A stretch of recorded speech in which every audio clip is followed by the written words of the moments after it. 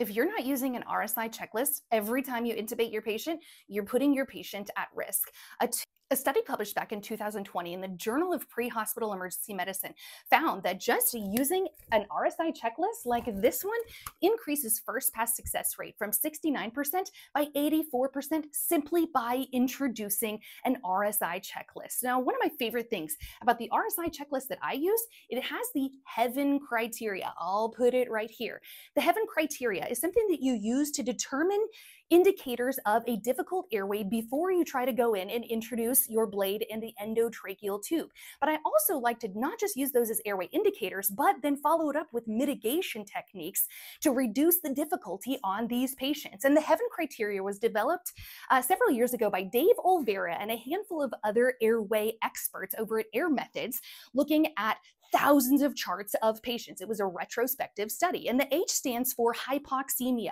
So if your patient is already hypoxic, we want to fix that.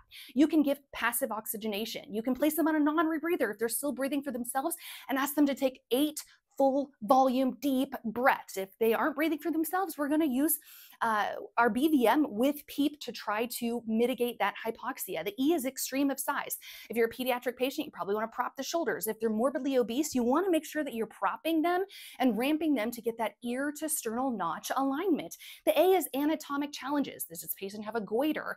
Do they have any kind of genetic anomaly that causes them to have a really short neck? Or if it's a pediatric patient, they're likely to have an anterior airway. So recognizing those and expect to see a difficult airway when you've got one of those. The V is for vomit or blood, and we can fix that with Jim Ducanto's salad technique, where we do the suction-assisted laryngeal airway decontamination, where we're going to lead with suction and get all that junk out of there, park the suction catheter in their esophagus, and then go in with your blade and the tube.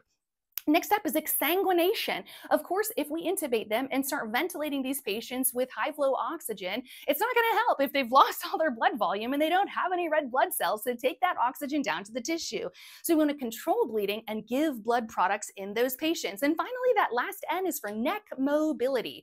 We're not going to be able to position the patient appropriately if we've got a C-collar on. So the recommendation is to open the C-collar and have someone hold manual C-spine precautions, which is hard to do kind of from the side of the patient because you're busy at the head intubating, but it can be done and it should be done safely in order to reduce the risk of a difficult airway. So there you have it, the Heaven difficult airway indicators and how to properly use a checklist when you RSI your patient.